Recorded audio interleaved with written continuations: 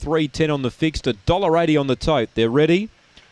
Racing, Whack and Theo about third away, mustering now. There's Speed Ruby Creek. Whack and Theo can see the lure. He's driving hard the inside into second, but Ruby Creek ran wide, a length and a half clear of Whack and Theo.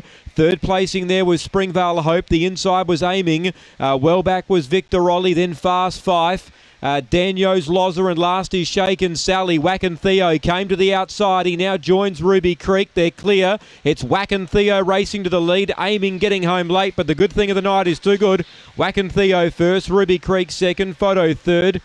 Aiming's got up on the inside. It's very prominent there for third. Behind those then we had finishing on behind them was Fast Fife underneath of Springvale Hope. They're in a photo for fourth. And Victor Ollie was towards the tail with Shaky Sally, and the favourite too good in the final race of the night. Whack and Theo, he looked the better the night. He had to be patient, but he's got the money. Whack and Theo, number 2. 5, Ruby Creek, second. And 4, Aiming, running third. 9 gets fourth, and that's Springvale Hope hanging on just ahead of Fast Fife here on the last. 30 and 37. He drew well tonight, Whack and Theo. He was able to sit handy, and just off the back, he was just looming alongside Ruby Creek. He was able to put her away pretty quickly. 5 second, Ruby Creek.